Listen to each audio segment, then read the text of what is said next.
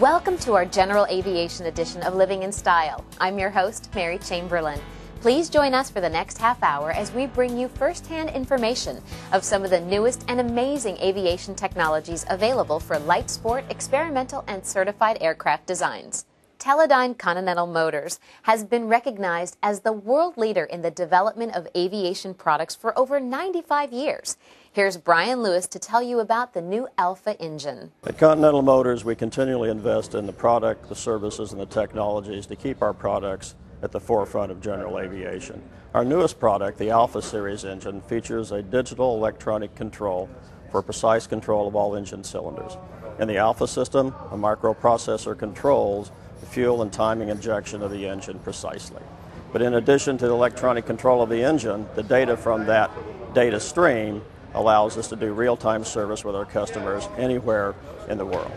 Continental Motors produces engines in the horsepower range of 100 to approximately 400. On the high end of that, you have our most popular engine series, the 550. It's a 6-cylinder, opposed cylinder configuration engine with an induction tune system that makes it very smooth. It's used in applications ranging from 280 horsepower to 380 horsepower, both in normally aspirated and turbocharged configurations. Most of our aircraft engines and products today are produced at our Manufacturing Excellence facility in Mobile, Alabama. It's a very unique manufacturing facility by today's manufacturing standards.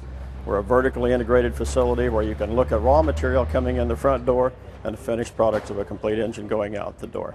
At Continental Motors, we're extremely proud of our 100-year legacy and our legacy of aviation leadership of over 80 years. And we're confident that our investments in technology will help lead the way for the next century in aviation as well.